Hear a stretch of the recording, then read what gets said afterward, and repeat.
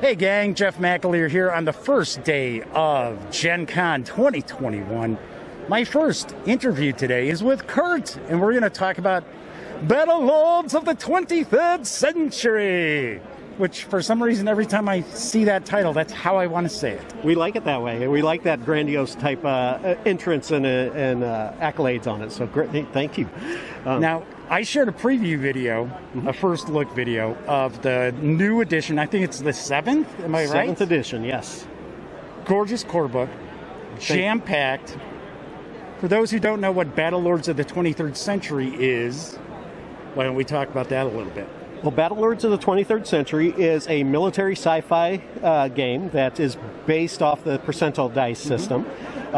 We use a D50 system on all told.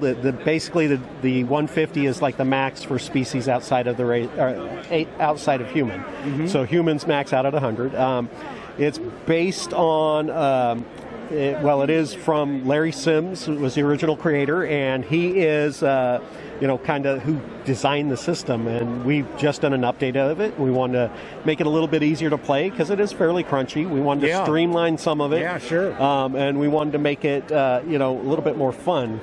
So, are you saying the previous editions weren't fun? No, it's just that, when you spend 4 hours on a 30-second combat, that can be a little tedious. Yes. So we got it down to about 10.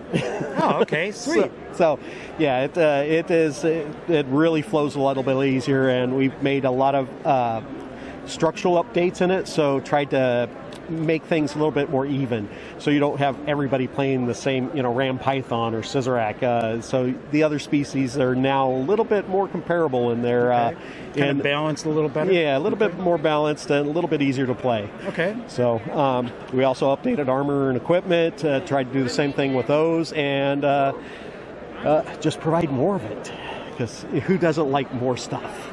It's more is good. Yes. So one thing that I had noticed in the core book is it is jam-packed. I mean, there is loads of gear and equipment and vehicles, and usually when I see a core book, now I'm not saying every role-playing game, but a lot of times core books give you just enough where you're like, oh, I need more. This has just everything in it. We are old school Battlelords players, and the old school books had everything in the main book. They wanted you to be able to take it and be able to play the whole system and enjoy everything about the system with it. So we kind of like that idea, and we went with it, which is why it's a 544-page monster. Right, it is big. And can be used as a hand weapon in some circumstances. I could see that easily.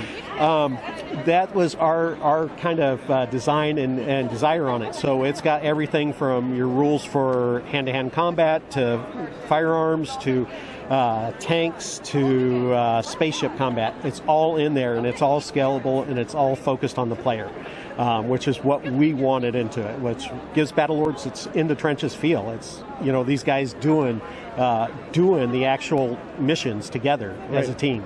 So it's got a very hard sci-fi feel to it as well. It's not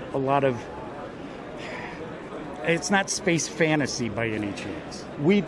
That was one of the aspects that we did want to limit. Some of the earlier editions did kind of have those overtones, and we're kind of all hard sci-fi guys. And so we really went that kind of route. There still is some of the fantasy aspects of it with the matrices, which are basically spell type powers, but for the most part, if you don't want to use those races or species or use their those abilities, then you don't have to. That's kind of departure from the original game, was if you were one of those species, that's what you stuck with, and now you can still have a Muzakan with a pulse cannon. So Sure. So let's talk about some other items, because you've got quite a few supplements as well. Now, have they all been ported over to 7th edition? Well, or are they new? We have 2 that are brand new that we wrote since then, and we're working on the 3rd. So the first one we have is Charlie Foxtrot, and that is a collection of one-shot adventures. It kind of gives people a taste for Battlelords, and it's got pre-generated characters, which honestly, character generation is the hardest thing in Battlelords. Okay. Getting everything the way you want it and everything evened out. That's the hardest part of it. Sure. Once you get that done, the rest of it's easy. So we put pre-generated in there, pre-generated scenarios, so somebody can just pick that up and go, hey, what do we feel like playing today? Do you want to be a mercenary team? Do you want to be a soldier team? Do you want to be pirates? Do you just want to, inspect a colony and have things go wrong? Because that's usually what, that particular book is called Charlie Foxtrot for a reason. If it's going to go wrong, it's going to go wrong in that book. Right. You didn't call it FUBAR? No. Well, if you've got a military background, Charlie Foxtrot has a specific meaning. So that was kind of a play to one of our bases, which are military personnel. They read it and they immediately start giggling and laughing. So yeah. And then the additional one that we've got out right now is the Warmonger Guide. We found it's kind of difficult to put out large books and get it all organized and ready to go.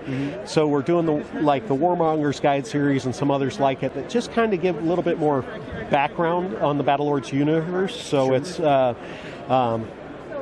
information that we couldn't put into the main book, and information, if it's Battlelords, it's got to have weapons and equipment in there, stuff that we haven't gotten elsewhere. Okay. So it's basically just additional bundles on that, and we're actually getting ready to launch our Kickstarter for Armored Up, which is another big book that's going to have a bunch of armor and equipment in it. It's literally, that's exactly what it is. Right. You want more weapons, more equipment, that's it. Excellent. So, any other things about Battlelords of the 23rd century you want to share with the audience? You can go online. We've got a free quick start guide. So if you have any interest in it at all or just want to try something new, download it. It's free. You're not going to lose anything. And if you like the system, check us out. And Kurt, what would that web address be? It is Battlelords. You can look up Battlelords of the 23rd century.com or just go to Google and type Battlelords. It'll take you there. Fantastic. Kurt, thanks so much for taking some time out. It is Gen Con first day. It is busy. Not as busy as usual, but hey, at least we got a convention this year. Exactly. And, people are checking us out, so we're happy. Thanks. Enjoy the show. Thank you.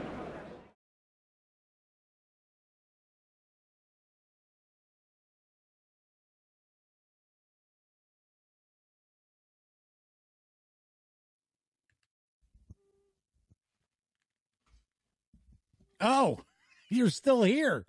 Well, while you're kicking it, how about subscribing to the Gaming Gang channel? Or seeing the latest episode of the Gaming Gang Dispatch? Or finding out what YouTube recommends you check out here at my channel? And of course, don't forget, get your geek on at thegaminggang.com.